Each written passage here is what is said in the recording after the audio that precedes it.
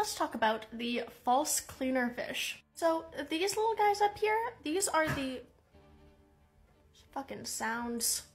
Scout, you heard those sounds too, right? Yeah, she heard those sounds.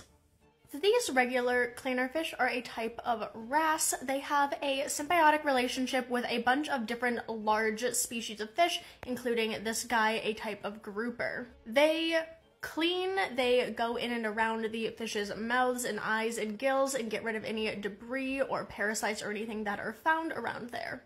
However, this guy is a false cleanerfish. It is a type of blenny, and it looks quite a lot like the cleanerfish wrasse.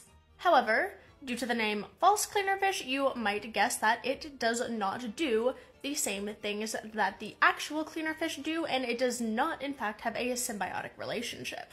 Now, most of the time, these guys are relatively neutral in their mimicry. They don't provide the service of cleaning that the regular cleanerfish do, but they also don't really have any harm. They mainly just benefit by having a lack of predators, because most predators in the ocean will not eat the cleanerfish because they provide a service. However, sometimes they are quite detrimental to the other fish because of those chompers.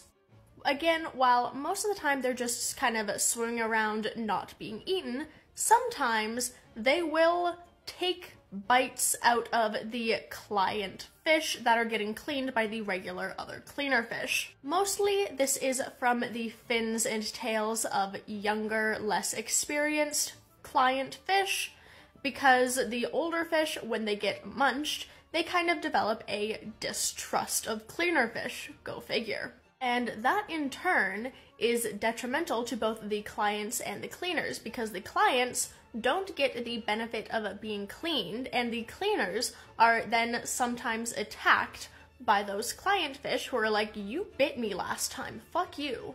But in reality, it wasn't an actual cleaner fish that did the biting, it was one of these guys, the false cleaner fish.